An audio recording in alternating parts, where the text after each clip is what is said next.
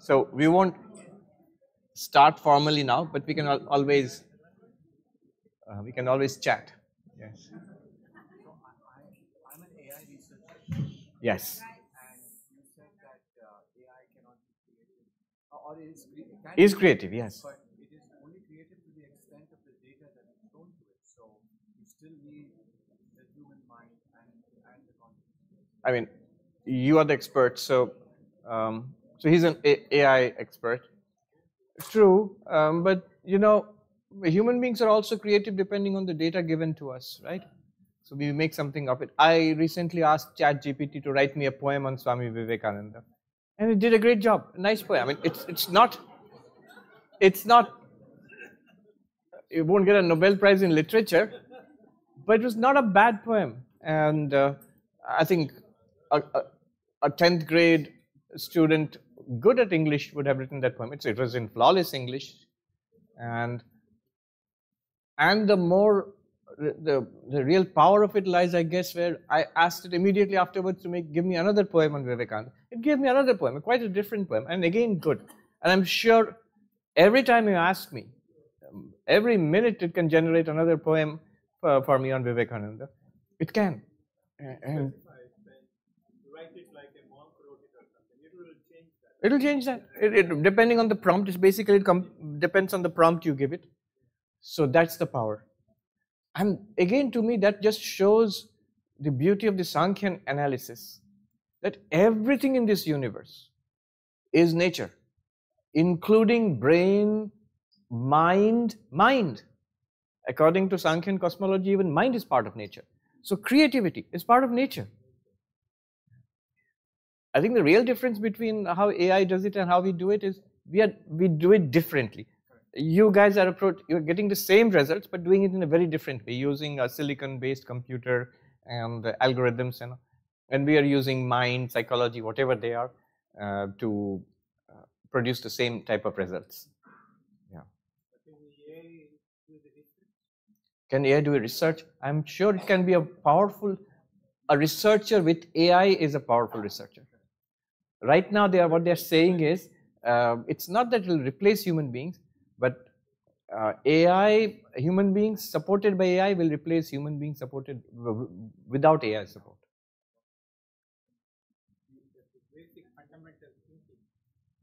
Yeah, that's right.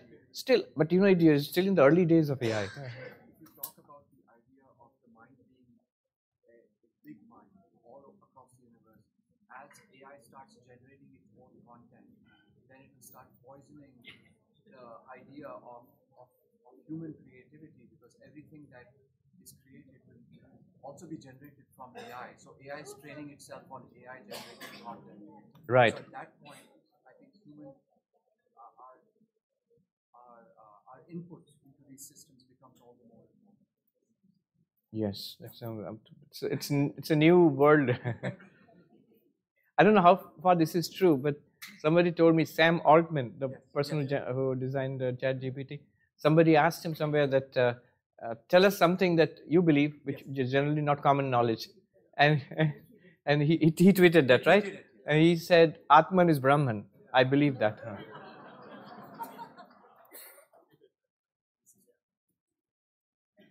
Somebody was trying to set up a conversation between Sam Altman and me, but it never happened ultimately. He was too busy at that time. Yeah, you had a question. Swami Sarvapriyananda talked about will to us. Yes. Right? So where does will fit in between consciousness, mind, and body? Yes. Swami Vivekananda said free will is a misnomer. There is freedom, which is freedom from nature, from causality. And there is will. But will ultimately is also not free. There is freedom, but it is beyond will. That freedom is not in the realm of willing. I think there's a talk on free will which I've given. Let me just summarize what my view is. I mean, my view is a Vedantic view, which has been put very beautifully by Professor Arindam Chakrabarti in an article which is called "Why Pray to a God Who Can Hear the Anklets on an Ant's Feet?" Now, this is a quotation from Sri Ramakrishna. Sri Ramakrishna is, in Bengali, he used to say that Ishwar kan khotke, that means he hears everything. You can't, he doesn't miss a single thing. The God hears everything. He hears the sound of anklets on an ant's feet. Now, even little children in India, the boys, especially girls, they wear anklets, little anklets. Now, imagine the anklets on an ant's feet. How tiny an ant is, and if you put an anklets on ant's feet. And the sound made by that, God hears. So that's a very cute way of saying that God hears everything. Now, this philosopher, Arindam Chakravarti, asks, so why pray to such a God? That means God basically knows everything. So whatever we want, God should be able to fulfill those. God knows what we want. So why even bother to pray? And he takes this to be a discussion of free will. He takes it in the direction of free will. Why do anything? Why take the initiative, or can you take the initiative in doing anything? And in that article, it's in an essay, he first discusses the prevalent theories of free will. So there are three categories of theories, three groups of theories. One is what is called deterministic theories. Deterministic theories are where you see everything is under strict causality, at least in classical physics. So in this universe, there is cause and effect. If you're seeing something, it's an effect, it must have had a cause. And therefore, if you are seeing human action, what we are doing, it must have had a cause. So I decide whether I shall raise this bottle of glass or not. I'm going to decide. I decided. Now I decided I will raise it, and I raised it. So behind this action is the physical action of this body. Subtler than that is the action of the nervous system. Subtler than that is some kind of neuronal activity going on in the brain. Subtler than that, and we don't know where the connection is, this conscious thought that I will raise this bottle of water. But science will tell us that this is not free. You think you're free, which is not free. Even this thought which came up, that should I raise the bottle of water or not? Where did it come up from? That I have no control over. And not only that, when I decided, yes, I will raise the bottle of water, did I decide? Or did the decision bubble up in my conscious mind and then I raised the bottle of water? So it is strictly causal. So that's called deterministic. If every particle in the universe and the position of every particle in the universe is determined by previous cause and effect, in fact, in a simplistic view of this theory, everything since the Big Bang has been determined. So all our human actions, which are physical actions in a physical universe, how is it that only our actions, only our movements in a universe which is determined by cause and effect, how can it be free? That means it's up to us to decide what I'll do next. But every particle, you can trace back its activity based on what happened into a previous state, and so on. This is one school of physics, and you can argue again, is it, if you go deeper into quantum mechanics, is it determined or is it probabilistic, and so on. Then there's another group of theories of free will which says, no, we are free. They are called libertarian theories. And not one, but multiple theories of free will are there. We are actually free, and they argue, they have got arguments against the scientific view also, against strict determinism, there are arguments. Even the physical universe is not strictly determined according to latest physics, maybe. Then there are compatibilist views, that free will is compatible with strict determinism. How so? So for example, just this example which I said of raising the bottle of water.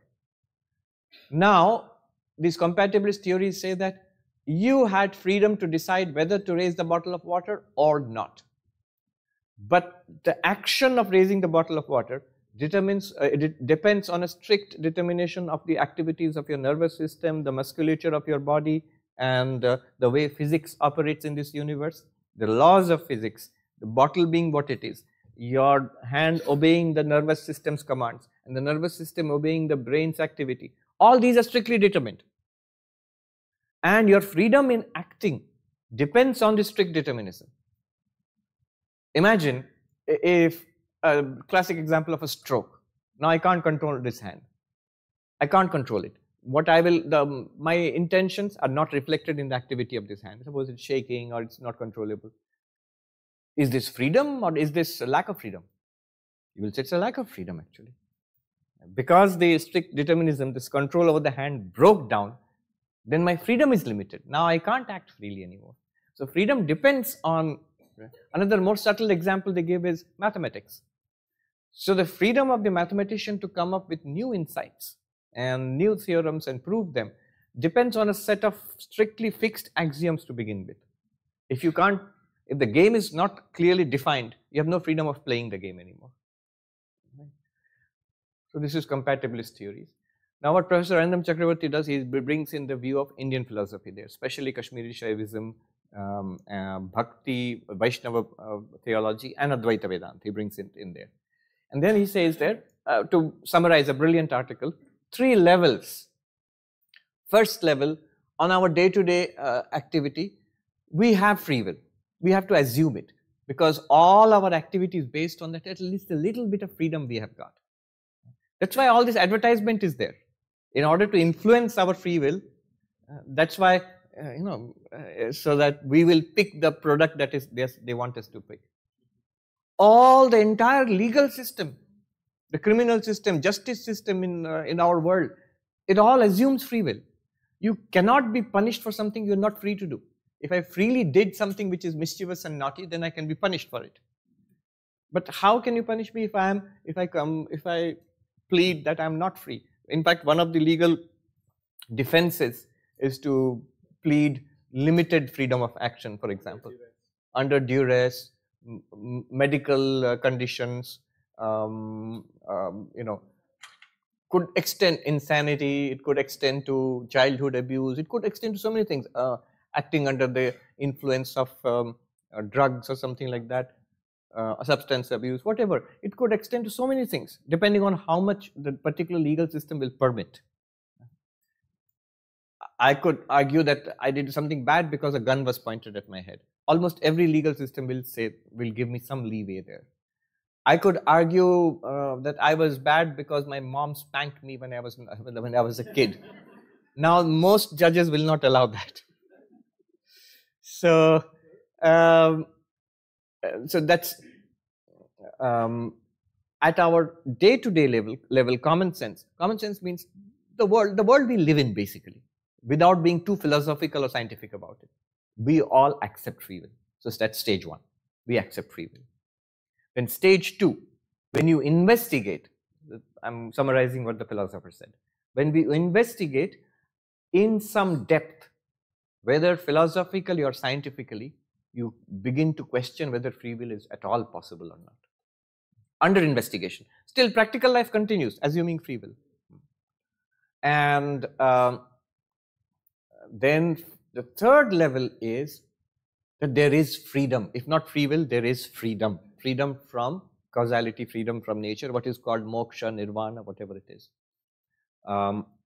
Then how do we apply this idea? It says that you recognize that you have an illusion or at least a feeling of free will. 1. In reality, you may not have free will. And 3, the third level is when you put them together, I use the freedom of the illusion of free will or the feeling that I've got free will to keep on acknowledging, and that is the best use of this free will, to keep on acknowledging that it is all thou, my Lord, not me.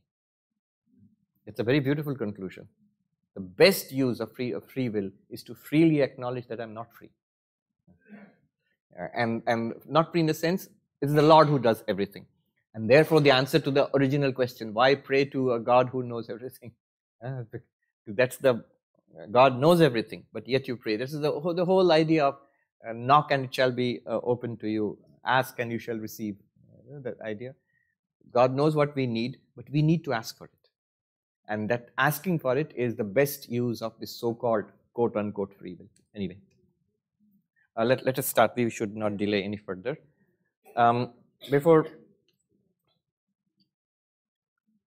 So we need to finish by 4:30, let's say. We're starting half an hour late, so we'll finish at 4:30. Let me All right, let's start with the Om. So that will mark the formal start of the session, and I'll tell you a little bit about devotion and Advaita, Bhakti and Advaita Vedanta. Let us chant Om together at your own pace.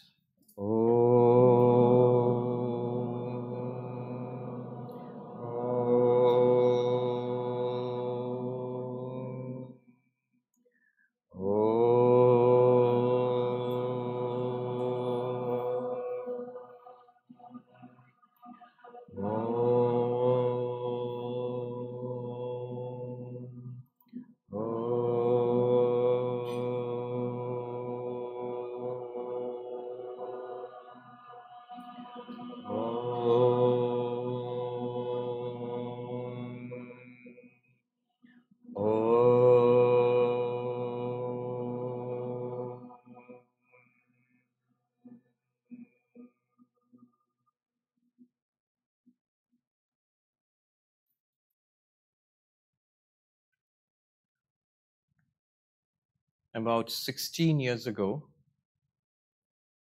17 years actually, I was in the Himalayas in Gangotri and staying in this little cottage on the bank of the Ganga. Spectacular scenery, towering mountains all around, and deodar forests, and nice, lazy life in the sense that the only thing that I had to do was twice a day I'd go to beg for my food. And it's not as difficult as it sounds. There are what are called annakshetras where monks are fed. So you can go there and they will feed you.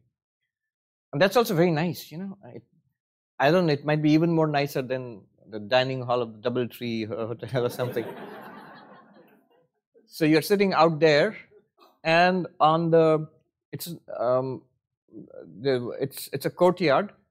It's not exactly the soil. It's packed clay, let us say, sitting on that, and you're served on plates. There are volunteers and devotees who serve the food to the visiting monks, and it's open air, and you're treated to this. I still can't forget magnificent scenery of these the true giants, the Himalayan giants, shooting up right before you to the heights of 18, 19, 20,000 feet. And it was summer, so there was no snow where we were sitting, but you could see the glaciers running down at the top. So there, I took this book. I always take, I had an earlier older copy which is well worn out and torn. And I would, so when I traveled, I took only one book with me, the Ashtāvakra. And I would study and meditate. And only twice a day you go for food, and that's it. There's a saying that to be a sadhu, a wandering monk, that yet I forgot the exact saying. It's like ek ghanta fakir or baki samay Maharaj. That means you are a great king for 23 hours a day, and 1 hour a day you are a beggar because you go out and beg for food. So, now, in the cottage next to my cottage, there lived an old monk, very revered old Swami Sundarananda. He was, for those of you who know the Chinmay mission tradition, he was the attendant of Swami Tapovan Maharaj, who was Swami Chinmayanandaji's guru. So Sundaranji used to live next let's say next door. It's a very beautiful little kutir, a cottage which actually was Swami Tapovan Maharajji's cottage. It's called Hiranyagarbha Kutir. I hear now it's a nice museum has been made there and all that. But at that time there was no museum, just a little cottage, very, very beautifully maintained cottage. And beautifully maintained because this old Swami maintained it beautifully. I remember one day there was a storm, and in every other ashram means there were little cottages. There were, and those cottages are real cottages. They are not like, boutique cottages which are meant to look like cottages but with all facilities. No, nothing. It's just a wooden house, and inside there's nothing. There's a wooden floor. There's no furniture, no beds, no chair, table, nothing, no electricity. You get 2 old blankets for your bed and 2 old blankets to put over you, and that's it. And those blankets are older than I am, I think it was. So, come on in. I think there are, if you have empty seats near you, raise your hand. Yeah, you can come there. There are empty seats here. And there are two there, yeah. Okay. So I made friends with this very respected old Swami. Sundaranji was the sevak, the attendant for Swami Tapovan Maharaj. And that's a long story. He told me so many wonderful stories about Tapovan Swami. Now he asked me, what are you reading? What are you reading? I showed him this book, I've got this. And he said, that's very good. But then he went inside his cottage and he bought out a book. Aapko ye bhi padhiye, read this also. Nahi to aapko akelapan chubhegi. You will be haunted by loneliness. The solitude will begin to haunt you. The other book he gave me was Vishnu Sahasranama, an analysis of 1,000 names of Vishnu, a devotional text.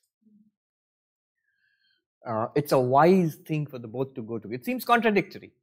On one hand, you're saying, I am God. And then on the other hand, you are worshipping God, you're praying to God. Why? No, it's not contradictory. You are saying in your real nature, you are one with the Absolute. We'll see that tomorrow actually. But in one with the Absolute.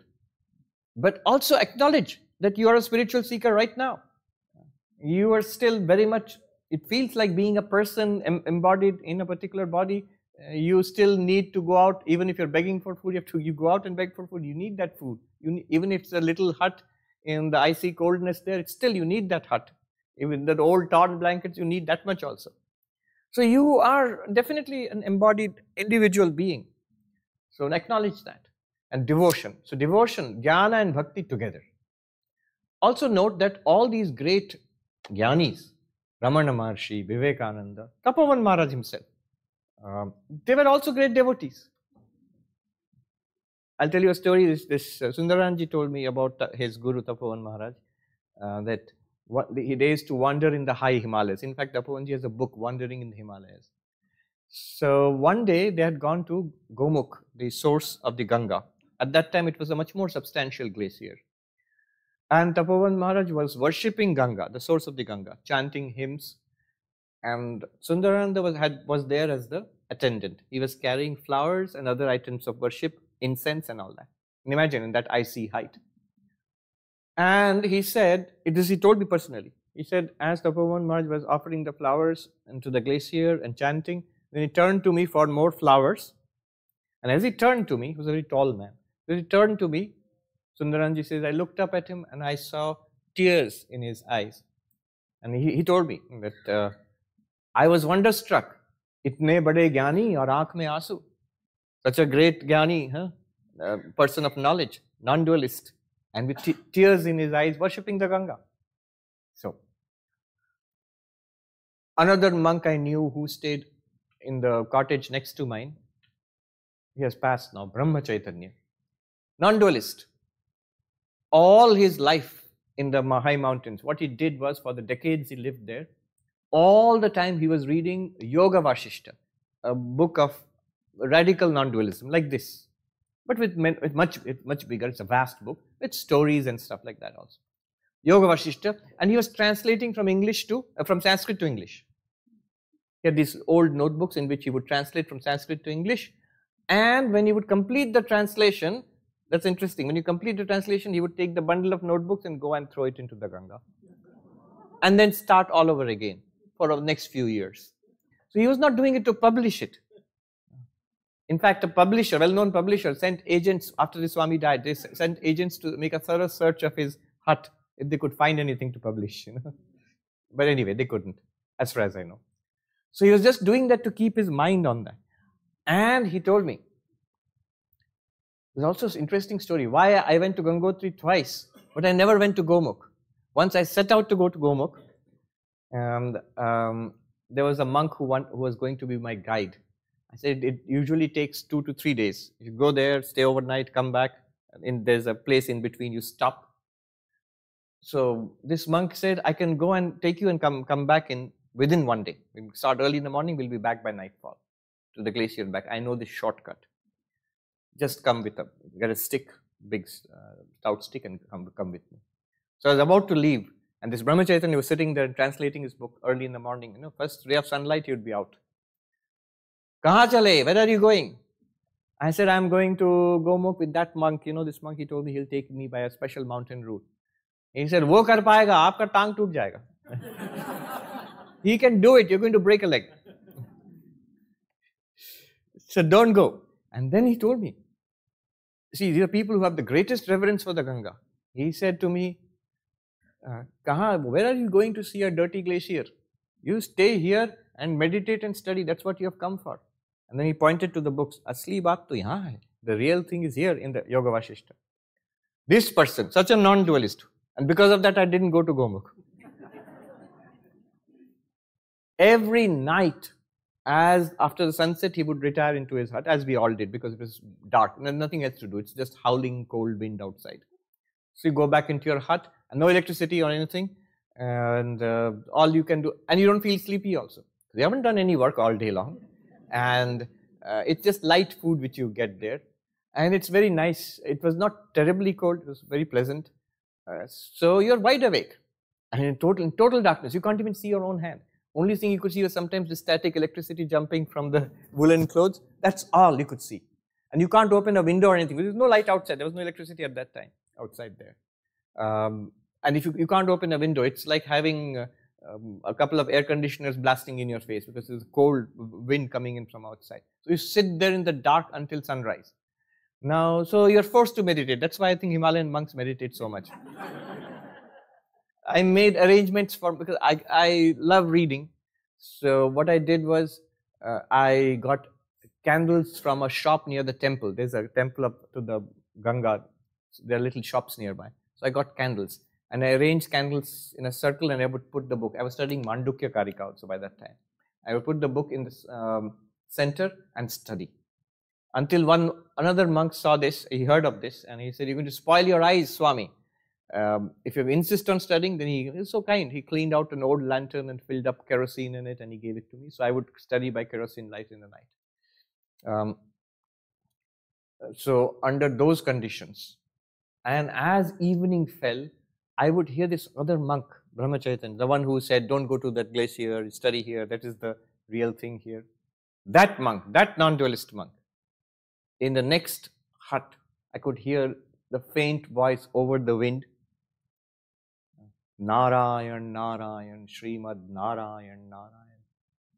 Continuing, hour after hour, until he probably got tired and fell asleep. Narayan, Narayan, Srimad Narayan, Narayan. Just that, chanting, on and on and on. Who is saying this? That Aham Brahmasmi monk, Yoga Vasishta. So this combination of, even in this book, I keep this little prayer. Sri Ramakrishna teaching his disciples how to pray. So there's a beautiful English translation. How to pray to God. For him, God was always Mother, Sri Ramakrishna. Here is the prayer. O Mother, I throw myself on thy mercy. I take shelter at thy hallowed feet. Be gracious and grant that I may have pure love for thee, a love unsmitten by cravings for earthly things, untainted by any selfish end, a love desired by the devotee for the sake of love alone. And grant me the favor, O Mother, that I may not be deluded by thy world bewitching Maya. There is no one but thee whom I may call my own.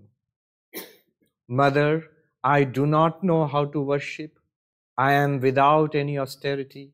I have neither devotion nor knowledge. Be gracious, Mother, and out of thy infinite mercy, grant me love for thy lotus feet. And I keep this prayer in Ashtāvakra Samhita. So these two should go together. Remember this. All right. This is a wholesome and safe path together. Now, let us chant the two verses we did. Natvam deho nate deho, natvam deho nate deho, bhokta karta na va bhavan, Bhokta karta na va bhavan. Chidruposi sada sakshi. Chidruposi sada sakshi. Nirapeksha sukham chara. Nirapeksha sukham chara. Ragadvesho manodharmo. Ragadvesho manodharmo. Namanaste kadachana. Namanaste kadachana. Nirvikalposi bodhatma. Nirvikalposi bodhatma. Nirvikara sukham chara. Nirvikara sukham chara. Byram's translation. You are not your body is not you, or not yours. You are not the doer, you are not the enjoyer or sufferer. You are pure awareness, the witness of all things. You are without expectation, free. Wherever you go, be happy. Desire and aversion are of the mind is never yours. You are free of its turmoil. You are awareness itself, never changing. Wherever you go, be happy. There's one thing I wanted to add here, what one sadhu said. I'll tell you in Hindi and translate. Vedant pratiti ko mitane ke liye nahi hai. Vedant is not for wiping out the experience of the world. Vedant aapko vyavahar mein nirbad banata hai. Vedant makes you fearless, limitless, in action in the midst of this world. See, there's one kind of spirituality which seeks to erase the experience of the world. You know this, and often people mistake Vedanta for this. When you are not the body, shut out the external world, not the body, not the mind, the peace of one unwavering pure consciousness.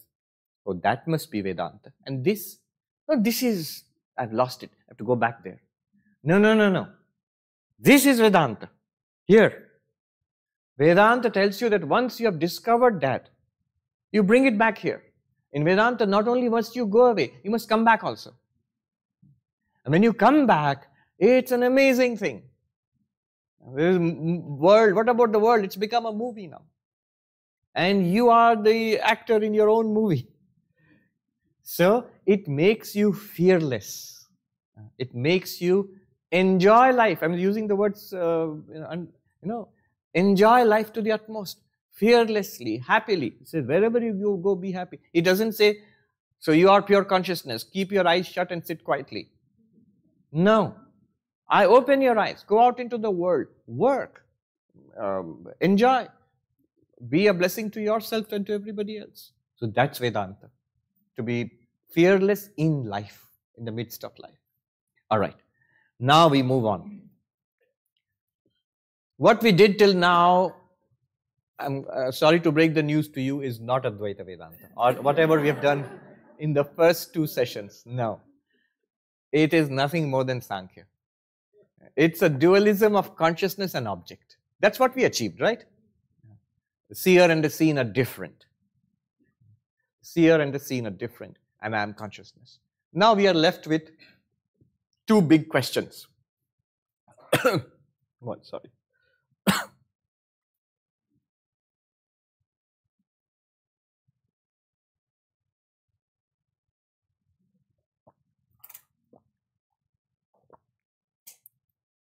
We are left with two big questions. One question is, all right, I'm not the body, mind, I'm consciousness, but what about all these people? There are so many bodies here and presumably so many minds. Discounting the zombies, huh? So many minds. How many consciousnesses? So it could be possible, yeah, you know Vedanta, that's why you're saying one. But we instinctively feel that there are so many consciousnesses, so just like I am body, mind and consciousness, so there's also body, mind, different mind, so different consciousness. That might be one question, how many consciousnesses? And the second question would be, and what about the world itself? And forget consciousness. The world is there, billions and billions of entities, stars, planets, and tiny particles, living bodies of various types. From the blue whale to the coronavirus, it's an extraordinary range of living entities and non-living entities like these. And So what about all this? Where is non-duality? Advaita is non-duality. This is plurality. This is a massive amount of diversity. So where is this non-duality? How are they? Are they all separate really ultimately, or is there a oneness underlying all of this? These are the two big questions which faces, and now we will see the answer. In verse number 18, Ashtāvakra will tell us we are all one consciousness. And verse number 19, he will tell us that the entire universe is one with you. The entire universe is nothing apart from you, the consciousness, you, that one consciousness. So this is a huge step forward, establishing non-duality, Advaitam. Verse 18, Name bandho, sorry, I'm doing another chapter. Sarva bhuteshu chatma, not verse 18, sorry, verse 6 and 7. I was quoting from another chapter, sorry, sir. We have done verse 4 and 5, now verses 6 and 7. In verses 6 and 7, non-duality will be established. I was looking at another chapter. Sarva bhuteshu chatmanam, sarva bhuteshu chatmanam, sarva bhutani chatmani, sarva bhutani chatmani, vijñāya nirahankaro, vijñāya nirahankaro, nirmamastvam sukhi bhava, nirmamastvam sukhi bhava. Realizing the self in all and all in the self, free from egoism and free from the sense of mind, be happy. Let's see Byram's translation. For see, the self is in all beings and all beings are in the self. This is self with capital S. Self is in all beings and all beings are in the self, single. Know you are free. Free of I, free of mine. This is a better way of phrasing it, isn't it?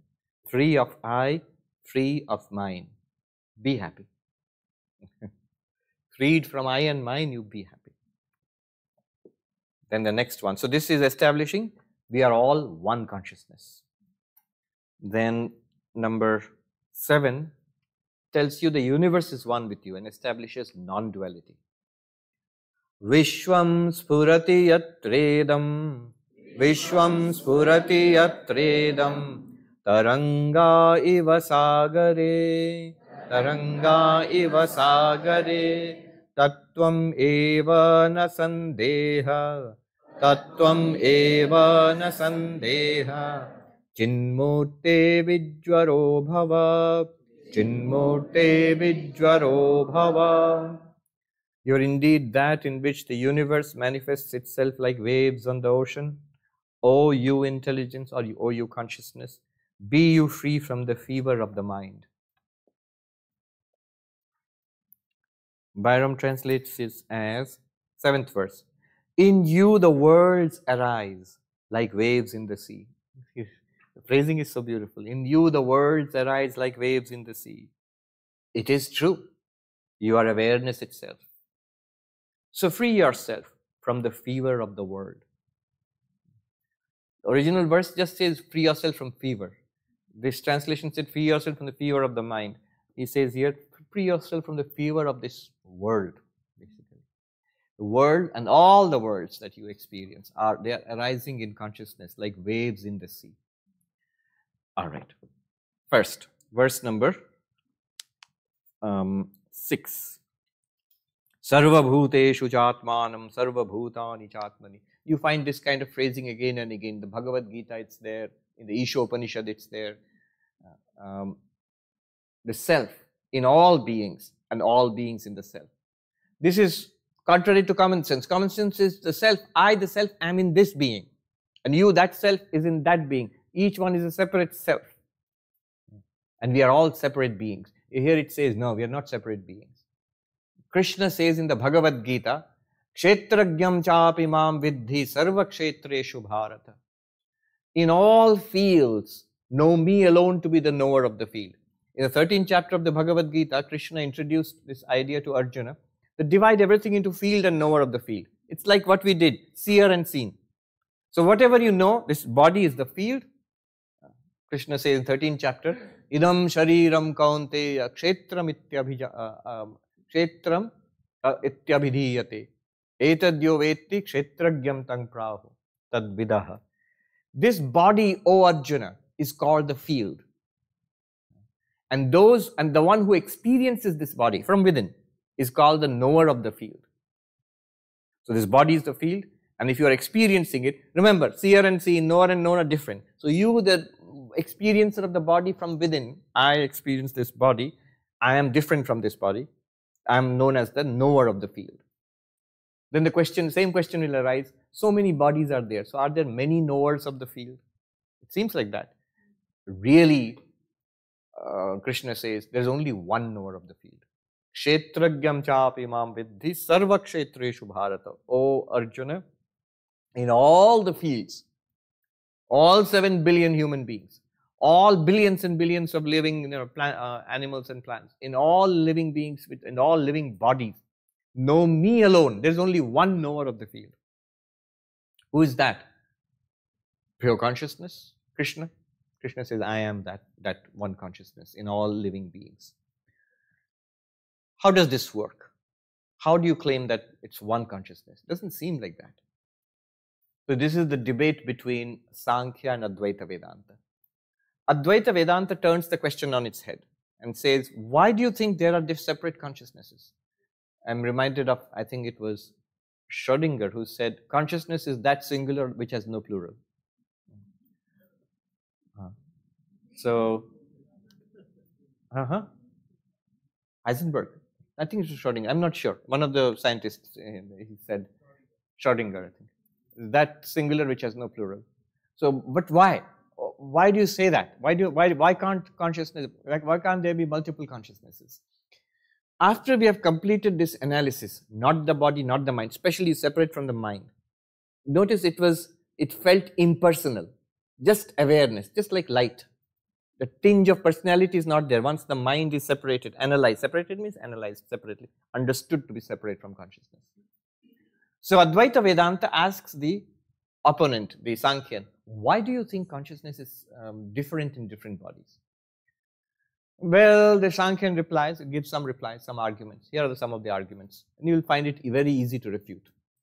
Well, if consciousness were the same in each body, then the birth of one would be the birth of all. When one body dies, then everybody would die. The death of one would be the death of all. And the answer to that is very simple. No, it's not consciousness which dies. Neither according to Sankhya, nor according to Advaita, nor according to the other philosophies. It's the body which dies. One body could die, another body could be born, other bodies could be living, could be growing from childhood to youth to middle age and older. But consciousness could be the same. Birth, aging, death are of the body, not of consciousness. So multiple bodies could be at different stages and could still be one consciousness in all of them. Then the Sankhyan comes back with this idea that, with this argument, no, it cannot be one consciousness in all bodies because suppose one person falls asleep, then everybody would fall asleep. If one person is awake, everybody would be awake. And that will be terrible for a Vedanta class because somebody is sleeping. In any Vedanta class, it's very soporific, especially in the post-lunch session. And that's the main task of the teacher is to keep the audience awake in the post-lunch session. Then again, the answer to this is very simple. That no, waking and dreaming and sleeping are functions of the mind, not consciousness. So in this body, that mind could be awake and consciousness is illumining the alert mind. In that one, it might be struggling to be awake. And in a third body, the mind might have gone off to sleep. Consciousness is illumining the sleeping or dreaming mind there. Consciousness can be one with the minds being variously awake or dreaming or sleeping or meditating or whatever, right? So sometimes sleeping and meditating very difficult to distinguish. In Uttarakhand, Vedanta class is going on. In Hindi, it sounds very funny. So the class is going on and you hear a soft snoring. And the sadhu who was teaching, monk, he said, "Kya hua, Mishra ji?" When this gentleman, he suddenly comes startled, he comes up and he says, I'll translate in English, there's a snoring and the monk asks, well, Mr. Mishra, what's wrong? Well, what's up? And this gentleman comes to with a start and says, in Hindi, he said, tanik samadhi lag gayi thi. I was in samadhi.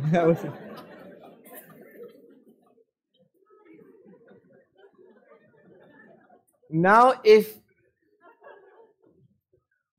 it is one consciousness, means if one person goes into samadhi, everybody will go into samadhi, then very difficult in a class. However, Vedanta says that no, waking, dreaming, deep sleep, meditation, whatever it is, these are functions of the mind. There can be only one consciousness behind all of it, and it's still one mind could be sleeping, one mind could be awake and listening, one mind could be meditating, so it's possible. What else? Then another argument the Sankhyans give, they give a series of such arguments. One argument the Sankhyans give is that how would you explain, it's one consciousness, that one is born as a human being, one is born as an animal, and one is born as, they're so different. But what is different is the body, the hardware, and the mind which functions at that level. One question here might be, what is it that goes from body to body in multiple lifetimes? So it's the mind which goes, the subtle body. It's like the software or the data being transferred.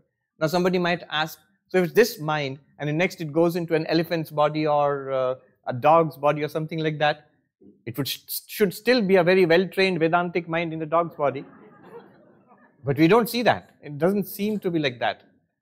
The reason again is that the mind is not entirely independent. Very clearly we have seen it. There is a strong correlation with the brain. So depending on the hardware that is provided to it, the mind will function up to that level only. Even in this body, the mind has different functionality throughout the lifetime of one body. As the physical body deteriorates, ages, the same mind, like the philosopher said, mind is failing. I can't recall anything anymore, and so on. So it's like your operating system with apps and all. If you transfer your operating system into a lower end machine, some of the apps will stop working. The performance will be degraded. You transfer it into a very high end hardware, many more things it will be able to do. It's the same software. Only some capacities become potential at lesser. So this is the way the people, in Hinduism, Buddhism, Jainism, you explain Punarjanma, the multiple lifetimes. So Sankhyan question would be, how is it one consciousness in multiple bodies? One is an animal body, one is a snake body, insect body, and a human body. They talk about Devata Sharira, being born as gods in various heavens, God with a small g. Again, the answer is very easy. The difference is in the hardware, the physical body, and the consequent difference in the mind also. We're connected to this physical body. But consciousness could be the same in all these multiple bodies. Why should consciousness, what is consciousness? It's just that capacity for first person experience, just that light which illumines. All of what you are arguing, my dear Sankhyan, is at the level of body mind. The final argument the Sankhyan makes is that no, you cannot have one consciousness in all bodies, because then the consequence will be, if one being is enlightened, then all will be enlightened. That would be great, but it doesn't happen. My guru can be enlightened and I'm not enlightened. That's why I'm a student and the guru is the guru. So if one being is enlightened, everybody doesn't become enlightened. But again, what will we argue? Ignorance and enlightenment are at the level of the mind. Atman or Brahman is not ignorant or enlightened. It just is. So ignorance about the Atman, our real nature, is in the mind, and that is removed by knowledge about our real nature. Knowledge removes ignorance, just like a little bit of patch of cloud being blown away by a gust of strong wind. The sun was unaffected. The sun was always the same it was. So similarly, consciousness need not be divided into multiple bodies and minds as separate bodies and minds, as separate consciousnesses. It is one consciousness. You have not been able to demonstrate a case for separate consciousnesses. And logically also, think about it. Bodies clearly are different. You can see. Take a census and you count millions and billions of bodies.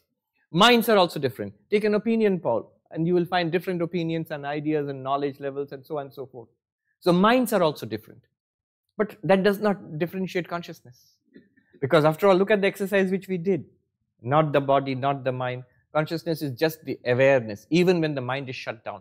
That awareness which illumines the mind. Another argument would be for one consciousness. Notice our own experience, all of us. Our waking experiences are very different from each other. Our dreams are also very different from each other. But our deep sleep experience is exactly the same. All of us, whoever we are, however old we are, from a baby to like a person who is a centenarian, 100 years old, however knowledgeable or not knowledgeable we are, from grade kindergarten to a PhD student, male, female, whatever we are, all our deep sleep experience is exactly the same. What difference could there be in uniform blankness? Uniform blankness is uniform blankness. It's a pretty impersonal experience, blank. And we're talking about that which illumines that blankness, consciousness which illumines that absence. That is completely impersonal. So what difference, what gradations of difference could there be in consciousness itself? However, here a little refinement of the theory is necessary so that we understand what Vedanta talks about. How is it that we are aware now? How are we experiencing all of this, seeing, hearing? We have this conscious experiences all the time. So I'm introducing the concept of reflected consciousness, chidabhasa. The idea is this: you are awareness, you are pure consciousness, and the mind has a peculiar, okay, so you are pure consciousness, and to you the world of universe of objects appears. Now among all these objects, there is one peculiar kind of object called a mind. What does it do? It's an object, but what does it do? It can capture your reflection. It's like mirrors. You see all these things, the wall and everything you can see, but if there's a mirror, there's also an object, but it does something peculiar. It reflects your face back to you. Right?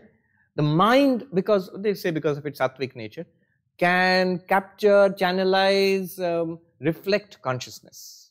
There are multiple theories of this called Pratibimbavada, Avachedavada, and then Abhasavada. Multiple theories are there. But anyway, the idea is this. And one example that I developed just a few weeks ago is this. There are many objects, you know. The flower, our friend, the flower is an object. You see it, yep, okay, it's an object. Microphone is an object. The Swami's body at least is an object. This phone, but when I do this, what does this object do? It reflects your face back to you. You can see that? Huh? It's my face, so sorry. Yeah, now it does. Now it reflects your face back to you. It's a good example.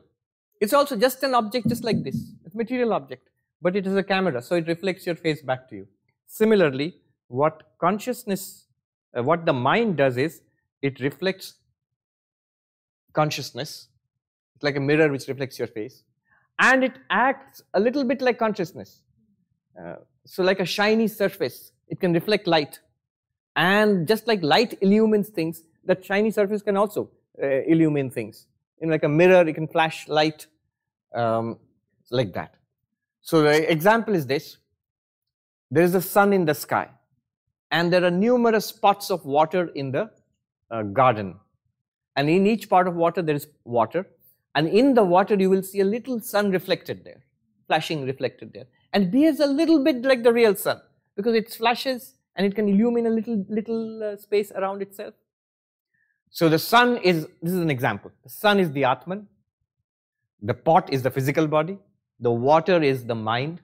And the little sun reflected there, that little glimmering little sun, is called the Chidabhasa, reflected consciousness, shadow consciousness. It's just the water. It's just the water. It's not really that, but it acts like the real sun. It's a curious mixture of water and sun and reflected sun. What's happening right there? Similarly, the consciousness which we feel in our minds just now. So when we say I am consciousness, is it this consciousness I'm feeling? This is the reflected consciousness. This is the reflected consciousness which we are feeling right now. And this is the functional consciousness which does all sorts of things for us. So when I see this flower, what happens is this information is transmitted to my eyes, the light is reflected there, then it races along my optic nerve to the brain, and then from there to the mind. Nobody knows how. Well, what exactly is the mind in relation to the brain? Nobody knows. I mean, in modern science. So an image means a representation of this flower is formed in the mind, and the reflected consciousness in the mind illumines that.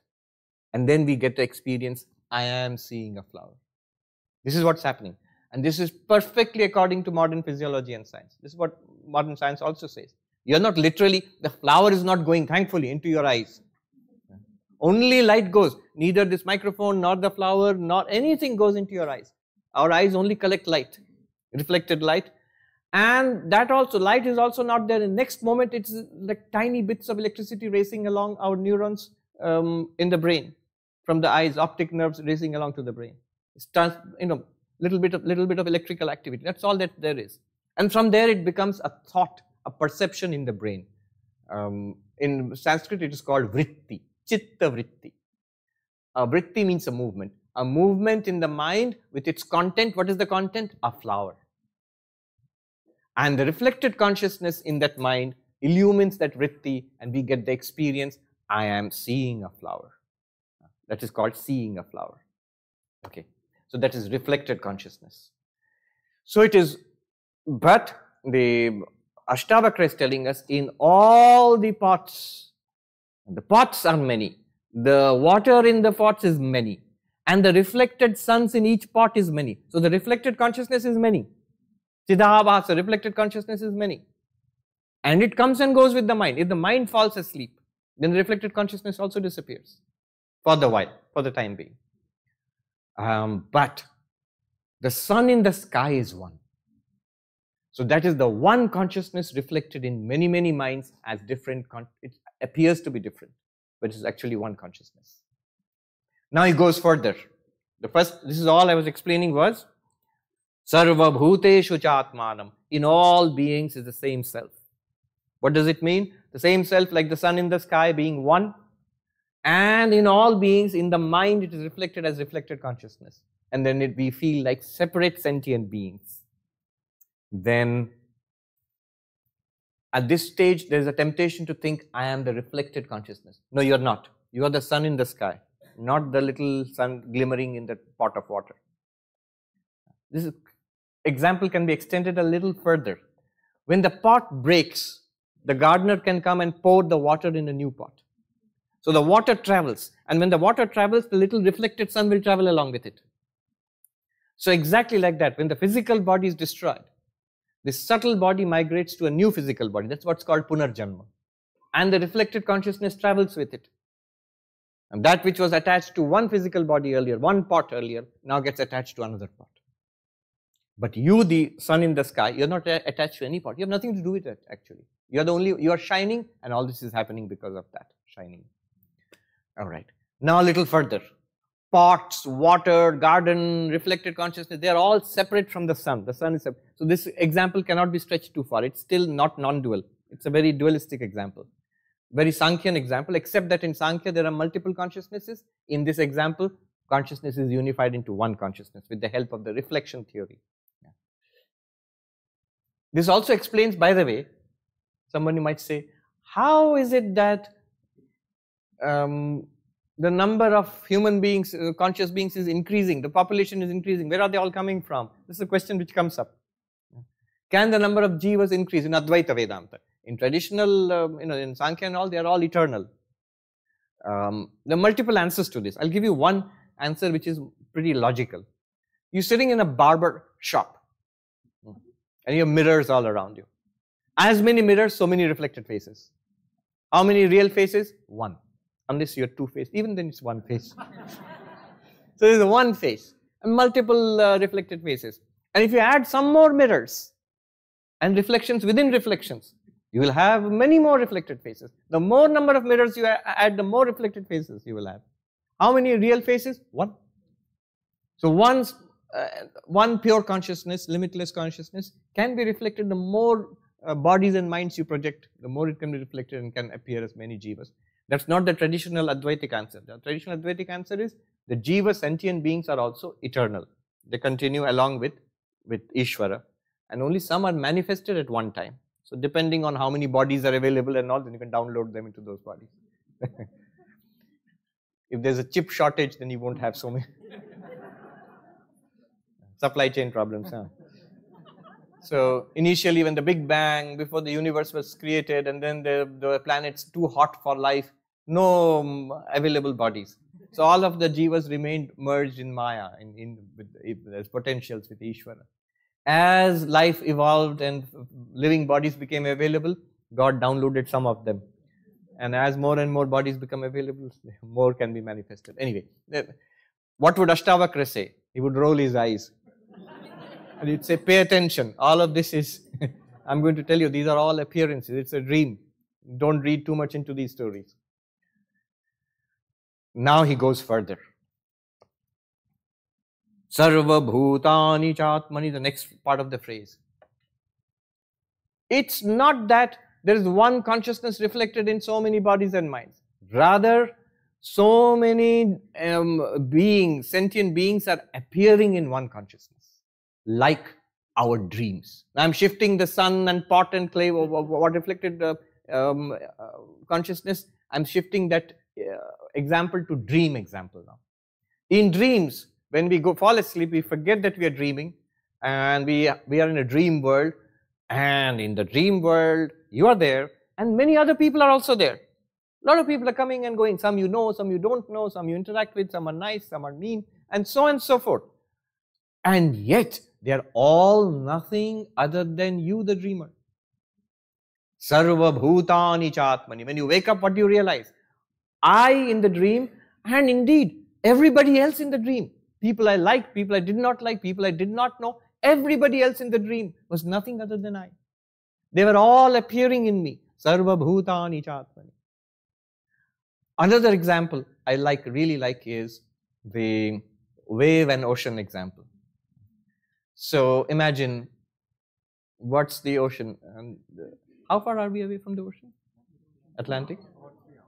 3 or 4. Okay. So on the Atlantic coast, you go out there, you see thousands and thousands of waves rising and falling and rushing towards the shore. And imagine out there in the ocean, a little wave is born. It comes up and it sees other little waves around it, and then it maybe goes to wave school and makes friends with some of the waves. Some of the waves are nice to it, some of the waves, some of the little waves are mean to it. It gets its own friends, its own group, and then it looks up and sees some huge waves and is, wow, that's amazing. Can I grow up to be like that? Or I'm so small. And then it sees other waves who are smaller than it and thinks, what a loser. And in this way, a kind of wave, samsara, comes up and it goes on, and they all go along together. After some time, it sees something's happening out there. What's that? That's the United States. That's the shore, Atlantic shore.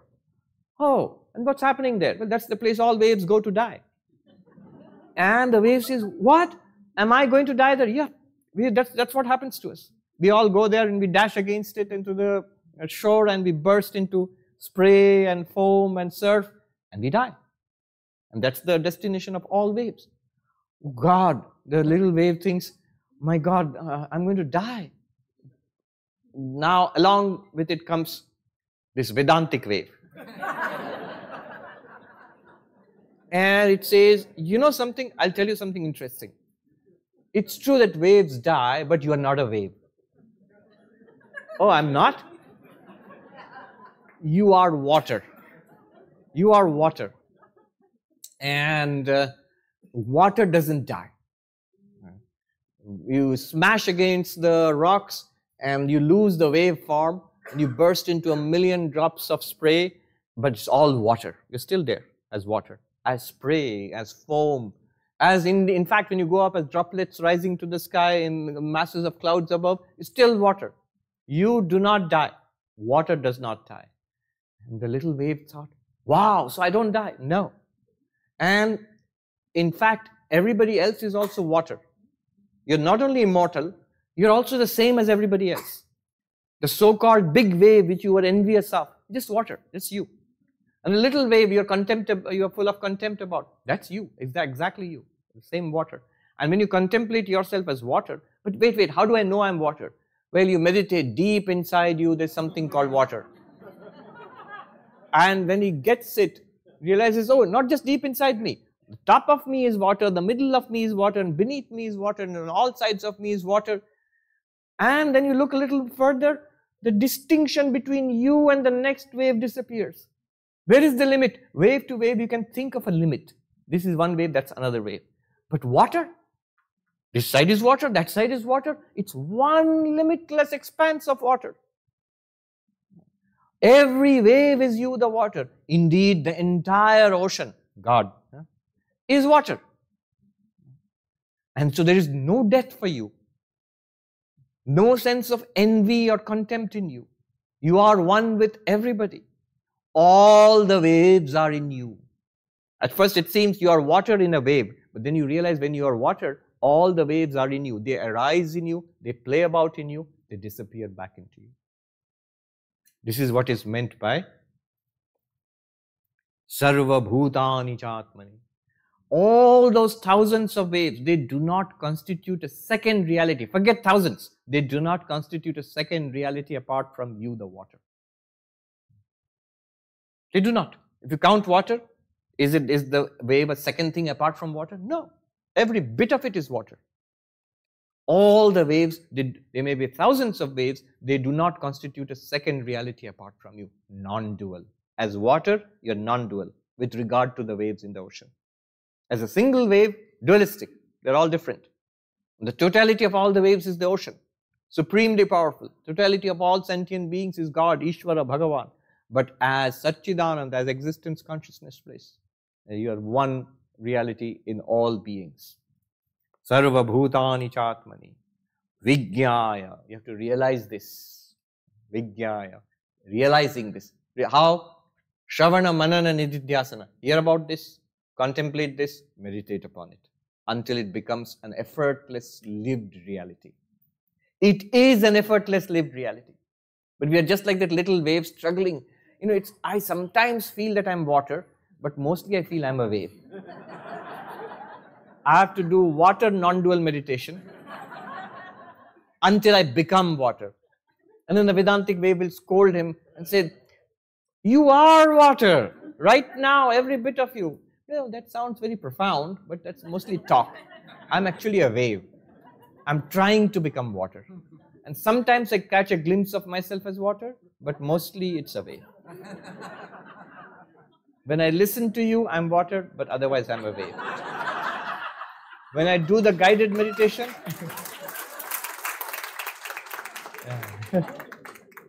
when I do the guided meditation, I'm water, but otherwise I'm a wave. No.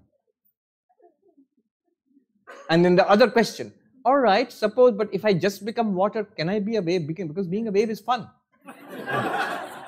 Sure. You're just water, and what else is a wave other than water? You can retain your wave form as long as you like. Be a wave as many times as you like. Be a raindrop as many times as you like. Be surf and foam and spray as much as you like. It's all nothing but you. It's your capacity. I really don't want to be enlightened and get free. This world is fun. Can I come back again? You can. There's nothing in this world, nobody in this world apart from you. As many times as you like. Or you don't want to come back, don't. So, Vijnaya, realizing this. Nirahankara nirmama. Not I, not mine. So, this individual I and individual mine. There's a lot to be discussed, this I and mine, but I won't go into it now. And then again, Sukhi Bhava. Be happy. It sounds like the simplest of new age slogans. Be happy. What? Don't worry, be happy. There's a song, happy song. Farrell, yeah, right. Sounds like that. Ashtāvakra is that very ancient happy song. Be happy. You don't have to shut down anything. Then next, all right, so all beings are one consciousness. But what about the bodies of these beings? What about non-living things? What about quasars and quarks? What about stars and planets? What about space and time? Next, 7th verse. we did this. Vishwam spurati yatredam tarangaiva sagare. 7th verse. Tattvamasi tattvam na sandeha. You are this one consciousness in which the entire universe appears. All right.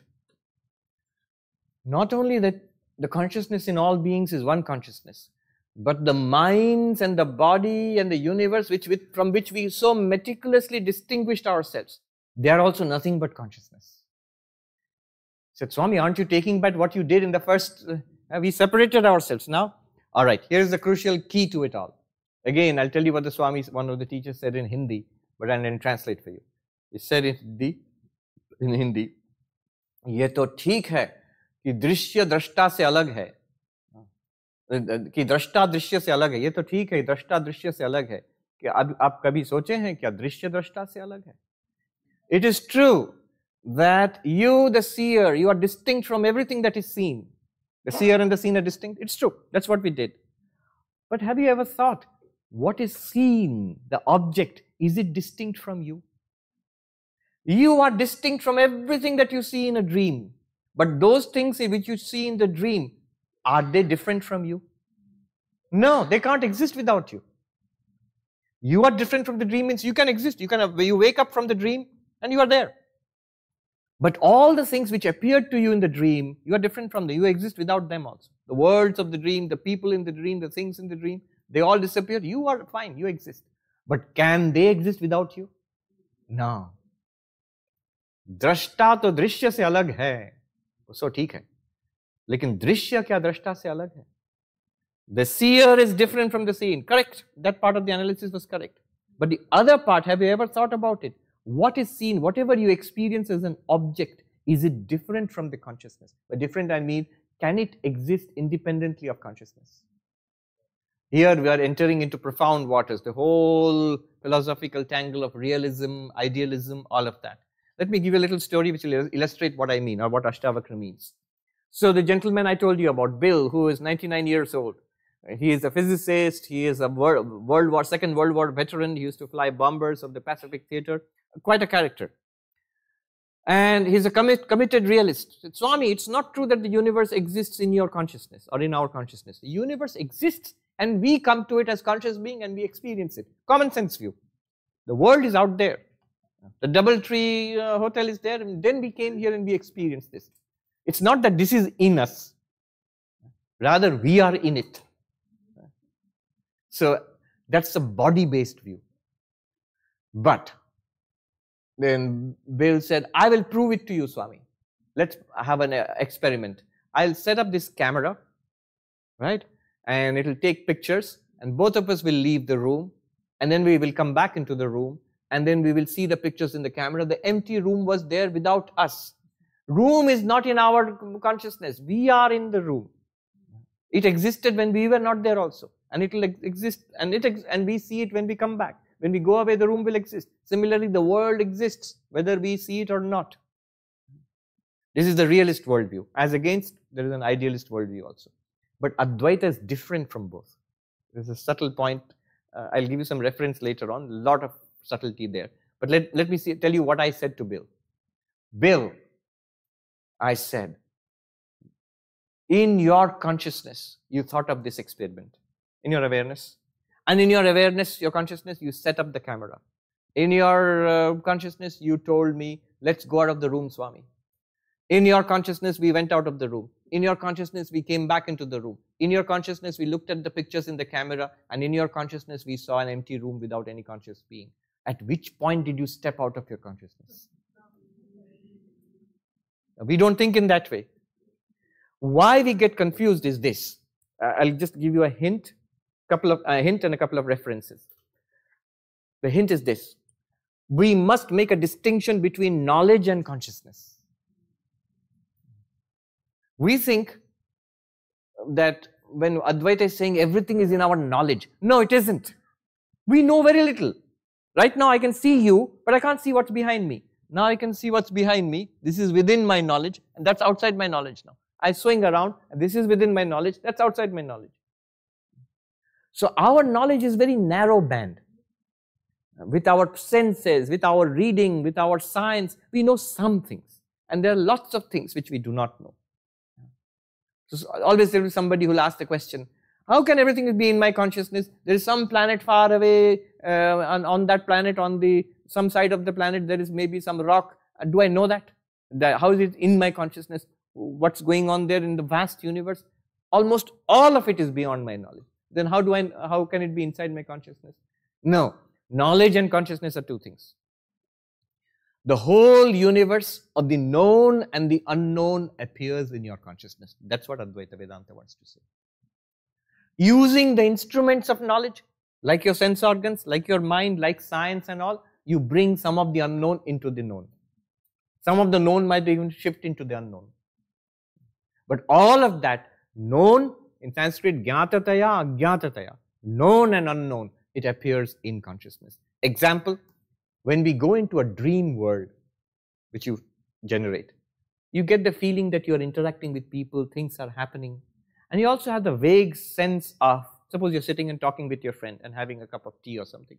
You also have the vague sense of a world around you, other people, things are going on, just like this waking world. And those things you are not seeing. It seems to exist, but you are not seeing that. You never feel in the dream, I am in a strange world, only me and my friend and a cup of tea exists. You never feel that. You feel you are in like a world. So the world of your dreams exists for you as known, the friend and the cup of tea, and as a vast unknown. But when you wake up, the known and the unknown were both in your mind. Similarly, in this waking state, all this known, whatever we know, perceptually, intellectually, all of that, and the vast unknown, all of this is appearing in consciousness. You are that consciousness. That's worth thinking about. Those who are philosophically trained, how is all this different from idealism, subjective idealism? So the two references I'll give is Shankaracharya's extended critique of Buddhist idealism, Vijnanavada Vedanta. Vijnanavada Buddhism, Yogachara Vijnanavada. So that's a school of Mahayana Buddhism, very powerful school. They said that whatever we experience is in our minds, is in our awareness, not in the Vedantic sense, just the individual being. What you see is just like a dream. Everything is in you. There's no external world, no such thing as external. Whatever feels like external is also in the mind. Internal, external, both are in the mind, just like a dream. Shankara strongly criticizes that. So he maintains a strong sense of the external world, body, mind. Some things are in the mind, some things are out there in the world. All of it is in consciousness or Brahman. This thing he defends. Exactly similar critique in an entirely different setting was carried out by Immanuel Kant against the Bishop Berkeley, the subjective idealist, who said something very similar to what the Buddhists had said more than 1200 years before him, 1500 years before him. So Kant criticized that. So Kant's criticism of Berkeleyan subjective idealism and Shankara's criticism of Buddhist Vijnanavada, almost similar arguments. There's an article by Professor Arindam Chakravarti, Idealist Refutations of Idealism. Idealist Refutations of Idealism. Why would Shankara attack a Buddhist idealist? Why would Kant attack Berkeley? He's also an idealist of a certain sort. Attack Berkeleyan subjective idealism. It's because of this. Advaita Vedanta does not say that the world is an appearance in your knowledge only. There's clearly so many things that we don't know. They exist whether we know it or not. But the whole thing, known and unknown, is an appearance in consciousness. I was reading this book. Anyway, there was this idealist philosopher in England, Bradley, F.H. Bradley. Nobody reads him now. It's out of fashion. He wrote a book called Appearance and Reality at the turn of the 20th century. Appearance and Reality. Wonderful book. I mean, if you like Vedanta, you'll like that. You like the appearance part of it. The reality part of it, he messes up royally. But his conclusions are so Vedantic. He says, reality is sentient experience. Sentient experience is reality. There is a Sanskrit definition of Brahman, Anubhava Matra Param Brahma. Experience, pure experience is Brahman. What is pure experience? Where consciousness alone, in which experiencer, experienced object and the experience appear and disappear. So these are the references I've given you. One is Shankara's critique of Vijnanavada Buddhism, and one is Kant's criticism of subjective idealism. And both you can find summarized in a beautiful article, Idealist Refutations of Idealism, Professor Arindam Chakravarti. All right. Here we have the entire universe appears and disappears in you as waves in an ocean. All right. Now we should take up some questions because there is very little time remaining. What we will do tomorrow, by the way, what have we achieved here? We have achieved non-duality here. If you are the ocean, you are the consciousness in which the entire universe appears and disappears. Now, the object seen is not different from the seer. In that case, there is no second reality apart from you. You are that one non-dual reality. Congratulations. You are Advaitam. You can congratulate yourself. You are the reality of this entire universe. It is because of you that the universe exists or seems to exist. It is because of you that the universe is lit up by experience, Anubhava. You shining, everything else shines here. By your light, everything here is lit up. Okay? 1, 2, 3. I'm going to stop at. Come. 4, 5. Okay. Stop. With that gentleman, yeah, you can come and stop because we won't have time. We are going to be chased out by the staff. I've been given a strict warning here to cut it off at a certain time.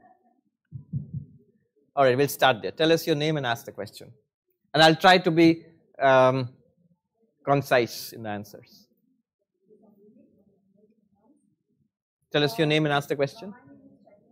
My question is that why do we have to think mind is not aware of consciousness and consciousness is aware of mind? And is that not mind within us? Is that not mind experiencing itself being in deep sleep and itself being aware that this is not even by consciousness? I mean, I always feel that mind is dominating and it is giving me all experiences. So, how do I differentiate between mind and consciousness? That's a crucial question. How do I differentiate between mind and consciousness? One way would be, can we point to some experience where mind is not there but consciousness is there? In that case, consciousness and mind would be separate. No mind but consciousness is there. Can we think of anything like that? Deep sleep. Why do you say deep sleep? You might say, isn't it the mind experiencing its own blankness? But in that case, mind is not is active in that case. See, deep sleep is a state where the mind is not active. Then the mind cannot experience itself because it's like whenever the mind is active, note it's of the form of I know something, or I am aware of something, or I feel something. I and something, that thing is always there. In deep sleep, it's not there. There's no sense of I am sleeping. If the mind were active, it would be like I am experiencing blankness. But the I am experiencing thing is gone altogether. In deep sleep, anesthesia, it's just gone. It's very different from our waking or even from dreaming. So the mind is shut down. Now, at that point, many might say, oh, there's no experience. Some say that. But more subtle look at it will show that it's a kind of experience. In every civilization in the world, the phenomenon of deep sleep is there in every culture. Every culture, there'll be some reference to deep sleep. I slept like a log. I didn't know anything. There's deep sleep. In Bengali, there's a phrase, ghumiye kada, slept like mud. Now for that you have to imagine Calcutta or Bengal, which is 100 degrees in the shade and 100% humidity. So if you go to sleep, you're going to feel like mud when you get up. So slept like mud. Where do these expressions come from in every culture of the world? Unless it is a unique kind of experience.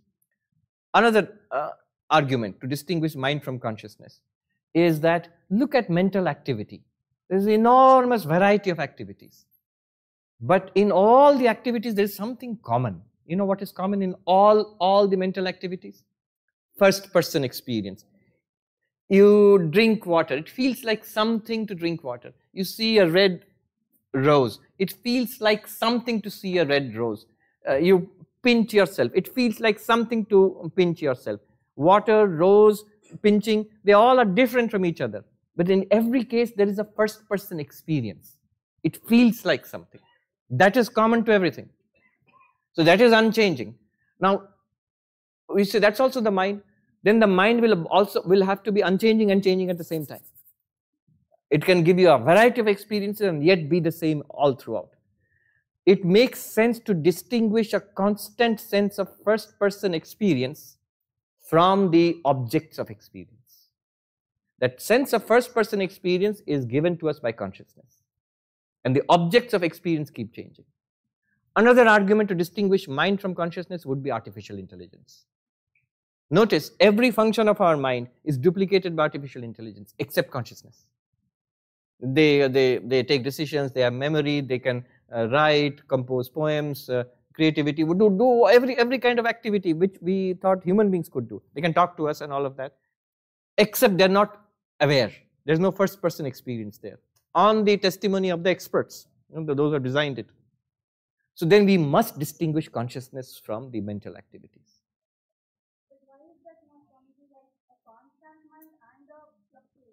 Then that constant mind, you give a different name. If you want to call consciousness a constant mind, call it constant mind. The Buddhists call it that. The Buddhists call it the real nature of the mind. The real nature of the mind and the constantly changing mind. So the real nature of the mind, what is the real nature of the mind? We say existence consciousness, and they say emptiness luminosity, which is a beautiful way of putting it. What is the content of the real mind? Nothing, no content, it's emptiness, and yet it's luminous. And everything else is a content to it. So this basic difference between consciousness and mind is made by some schools of Buddhism, by Sankhya, by Advaita. Think about it, it's logical, because this, if you call it constant mind, then it must be very different from the non-constant, but the changing mind.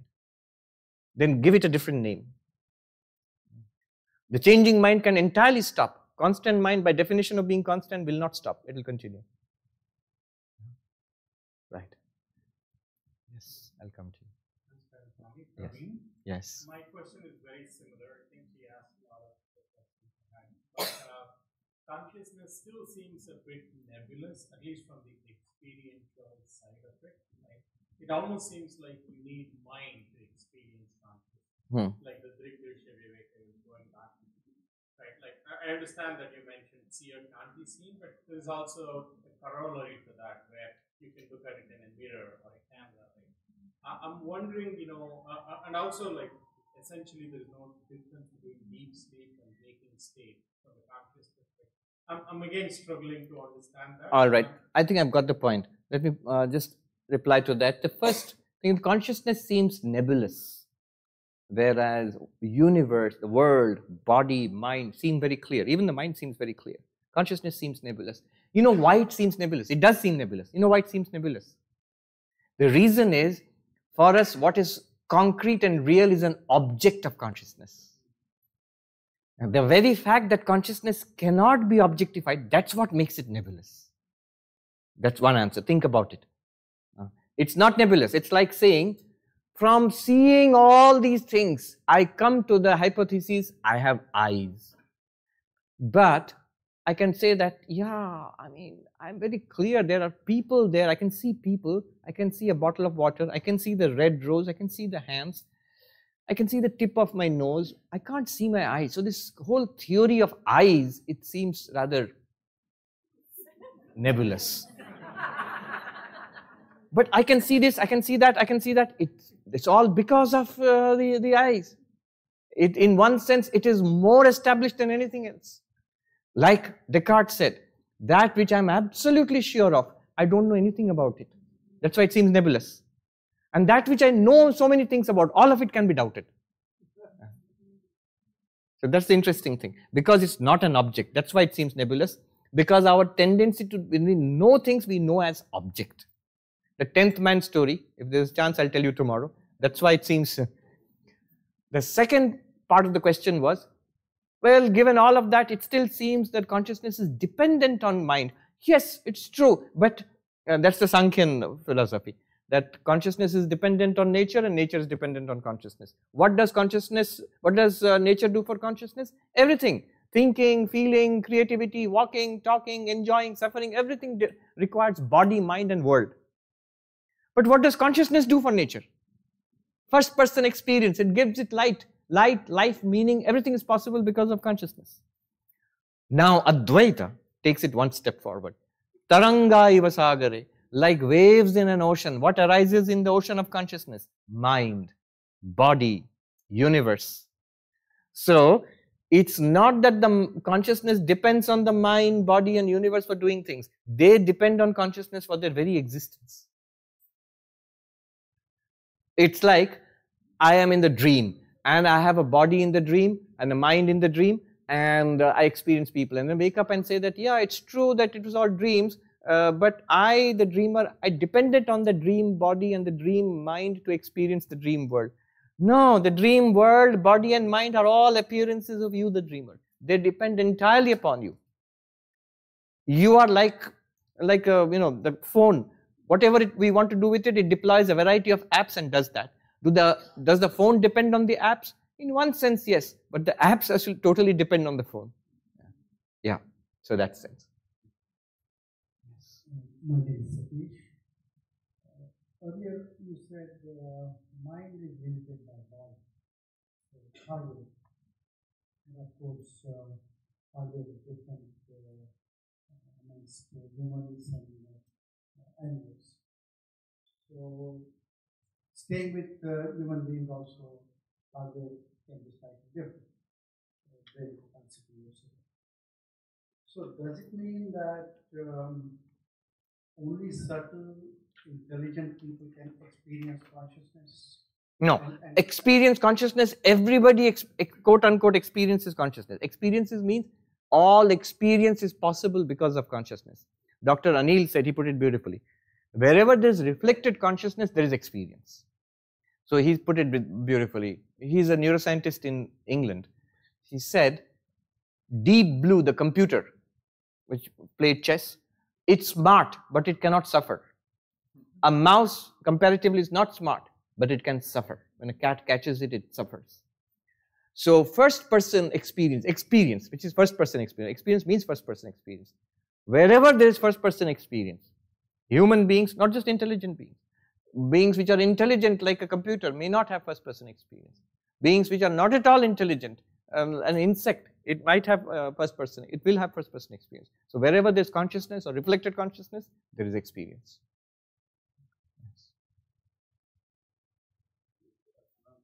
What's your name? Come closer to the mic. My name is Shankara. My question is basic. Everybody is here, but I got the documentation for the core people. Yes. So that is not to waste your time. I listened to your YouTube speak for last 2 years, and I'm novice in spiritual journey. But when I try this Savana, Manana, Nididasana, your guidance, particularly for Nididasana, not able to focus like Arjuna told, my mind is turbulent and cannot focus. Advice was practice. So, but when I practice, it seems mostly I am following your tips, that smiling Buddha. That is, I got it from you. So, but sometimes I feel I'm mostly doing the job of smiling Buddha in entire time. Do you have any guidance or tips on that? I don't remember the reference to the smiling Buddha. It sounds nice, whatever it is. When you distract, then I should not trust it. I should smile it out. That way you told Yeah. Right. So a regular practice of the yogas, Karma Yoga, Bhakti Yoga and Raja Yoga, that is preparatory for Advaita Vedanta. Whenever we come to any Advaita text, not Ashtāvakra, but any of the introductory texts, you will first be told about the preliminary practices. So there is something called Sadhan Chatushtaya, fourfold qualifications. They're like entry qualifications. Viveka, the discernment of the eternal from the non-eternal. Then Vairagya, dispassion for the non-eternal. And Sri Ramakrishna gave us positive spin on this. In Bengali he said, Vishaya Virag Ishwarya Anurag, a dispassion for Vishaya, for the worldliness, and a pull towards God. And he meant God in a dualistic, devotional sense. Then the sixfold disciplines, Shat Sampatti. So that includes Shama, a calmness of the mind, Dhamma, a control of the senses, then Titiksha, a spiritual toughness or fortitude, which will allow you to persist in spite of all ups and downs. Then there is this Uparati, a withdrawal from too much engagement with the world. Then Samadhana, focus, settling down on Vedanta. Then Shraddha, a deep, sustaining faith in the teachings which will take you forward until enlightenment. Then finally there is Mumukshutvam, intense desire to be free. Now whenever we find this problem, I can't focus, mind flickers and all, it is the lack in this sadhana chatushta, the fourfold preliminary practices. In other words, you can put it as karma yoga, selfless action, ethical and selfless action. Bhakti yoga, devotion to God in some particular form, in whichever form you are accustomed to. It's a devotional, pious, loving, surrendered mind which will find Vedanta easier. And then Raja Yoga, daily practice of meditation. So these are these preliminary practices, otherwise the foundation is shaky. Yeah. Not just Raja Yoga, there should also be Bhakti Yoga, there should also be Karma Yoga. Otherwise what happens, just Raja Yoga, just meditation, you find mind is wandering, like Arjuna says to Krishna.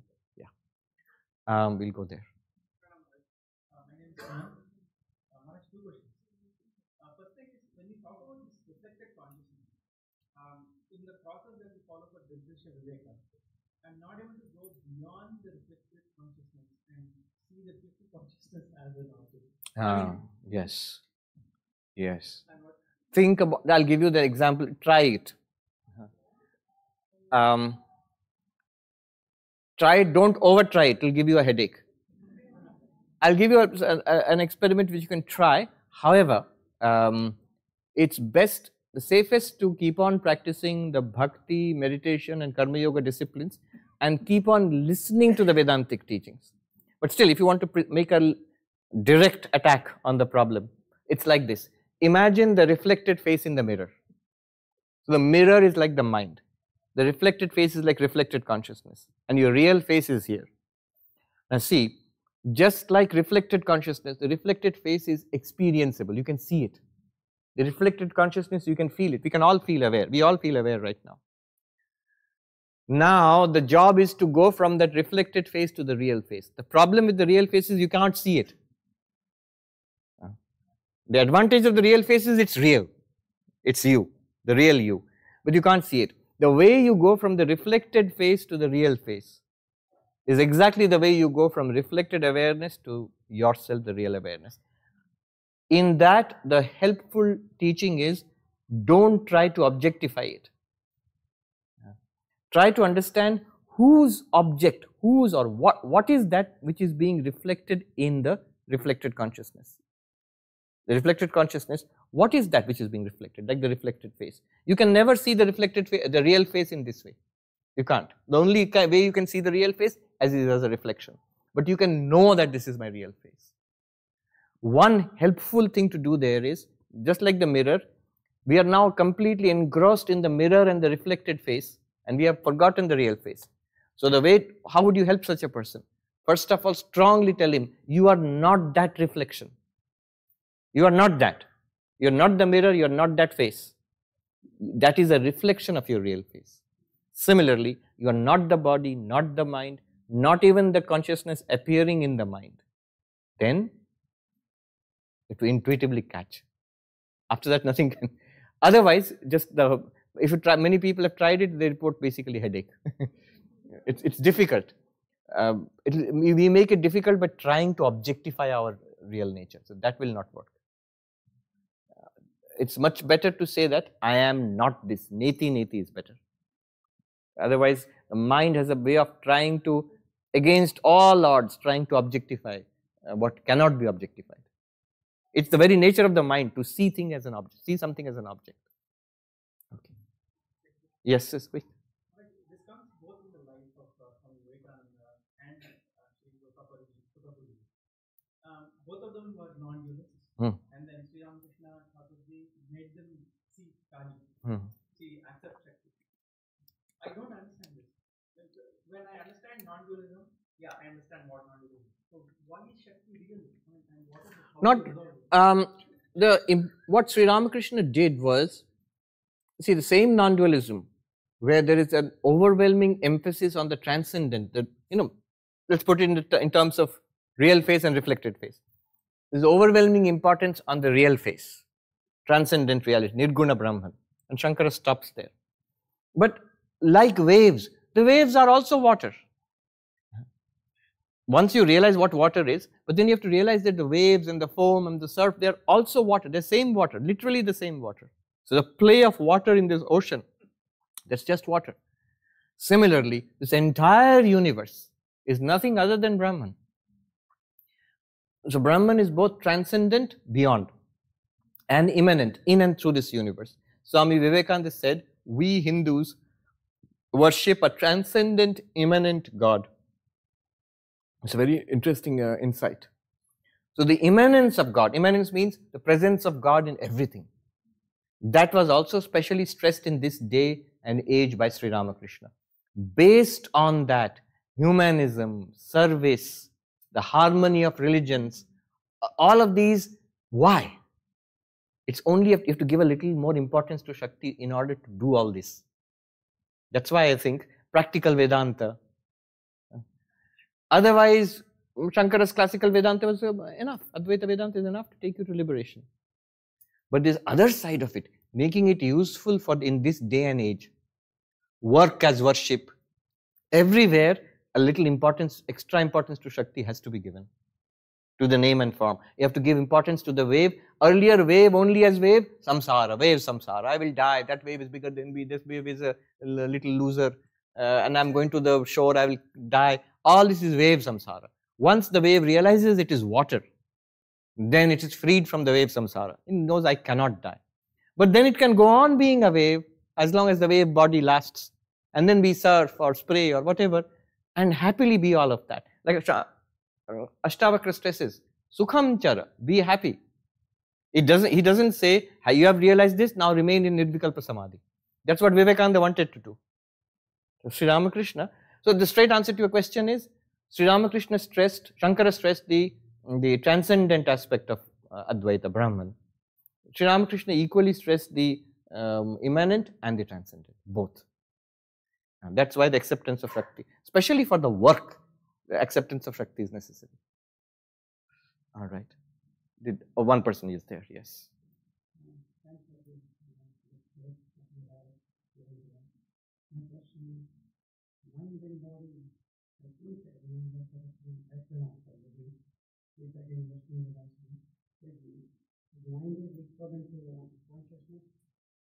Mind is not equivalent to consciousness. No, that's what we did all day long. So, yeah. Mind is distinguished. In the first step, you must distinguish consciousness from body, from mind, consciousness by itself. And then see, in the final step, we will see how consciousness itself appears as body and mind. Atman is consciousness, yes. Atman is consciousness. Atman, Paramatma, tomorrow we'll see the distinction between Atma and Paramatma also. But both are consciousness. Consciousness, I'm using the English word. The correct word would be Chit or Sat. No. The soul is an ambiguous term. Yeah.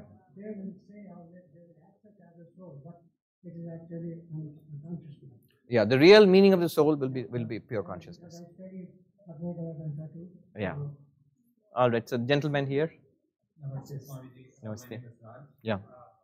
My question is, I have interpreted rebirth and reincarnation, which seems to be a really nice attack point for a lot of people, as what you were mentioning, subtle body with the reflected consciousness traveling from one being to another.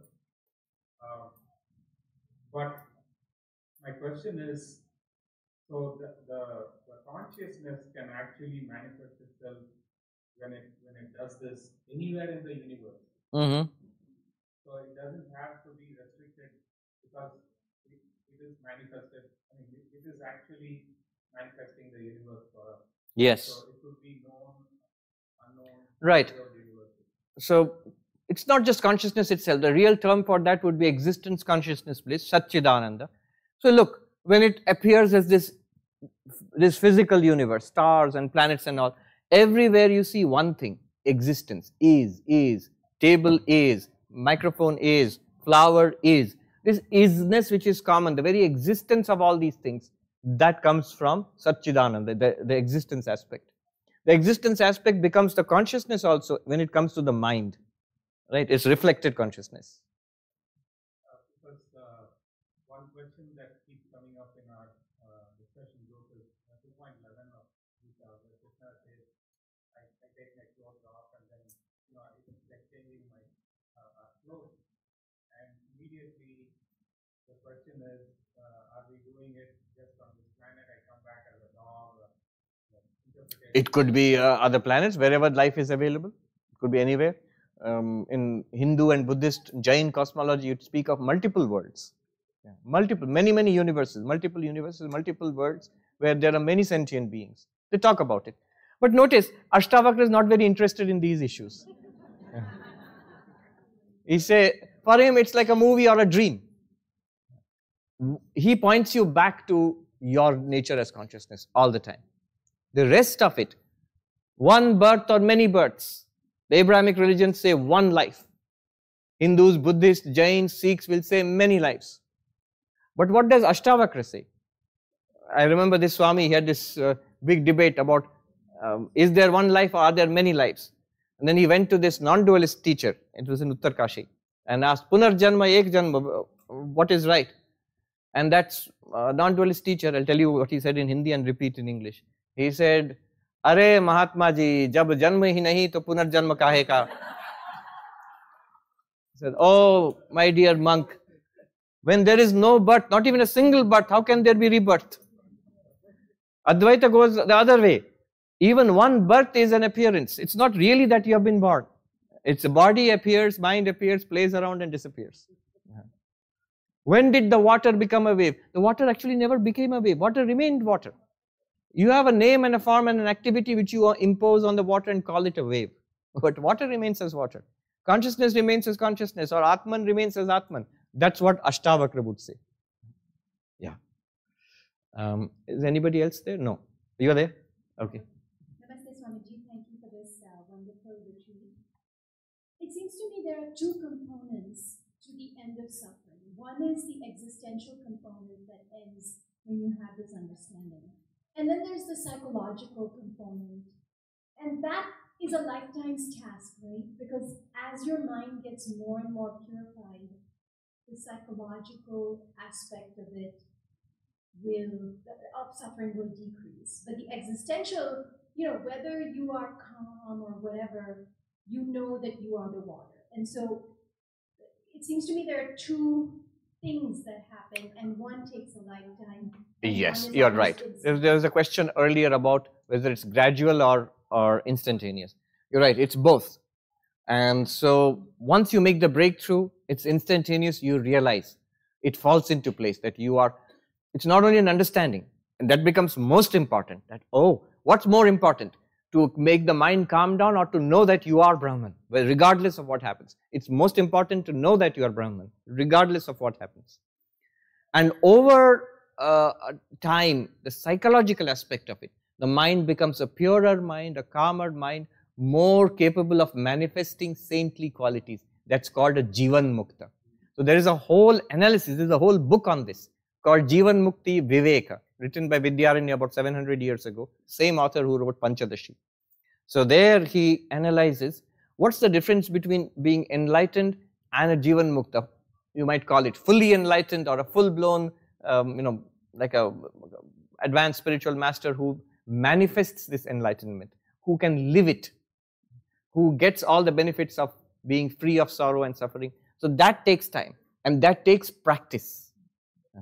But there's a difference between the practice of that enlightened one and the practice before that. For us, we are seeking and we are practicing. Whether it's devotion, meditation, all of this, what we are doing, we are seekers. And once you get that breakthrough, you're no longer a seeker, you found it.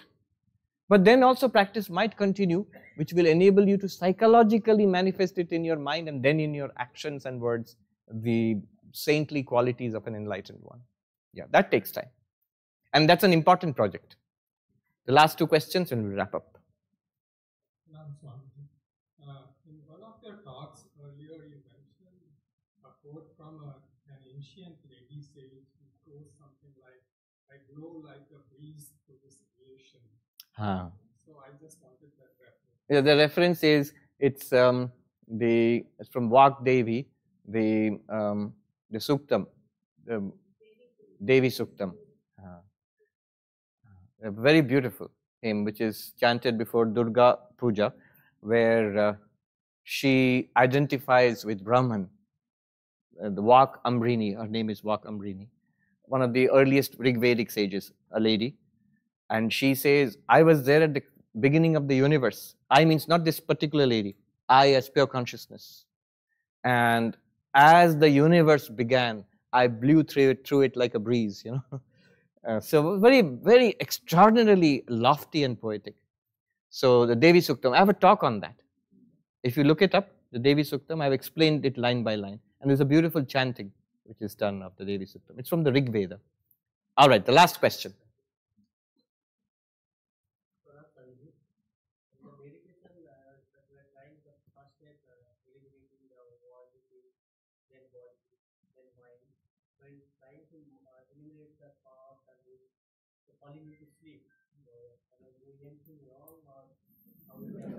Yeah, and that happens. It's an occupational hazard.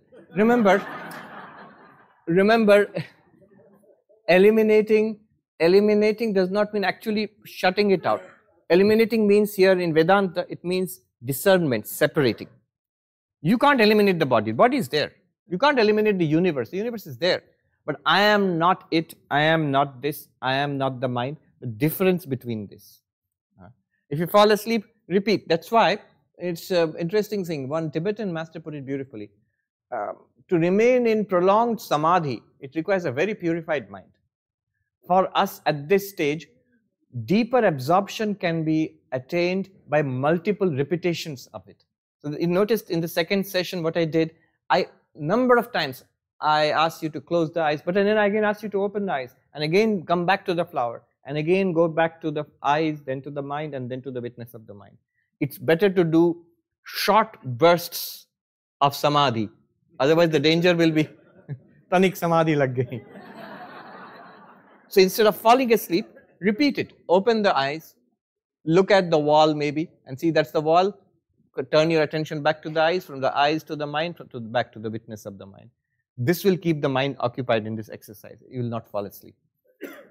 Falling asleep, see, two dangers. One is falling asleep, lazy mind. Another one is restless mind, not willing to engage in this exercise. Both, one is rajasic, one is tamasic. What we require is an alert mind and yet a calm mind. That's the sattvic mind.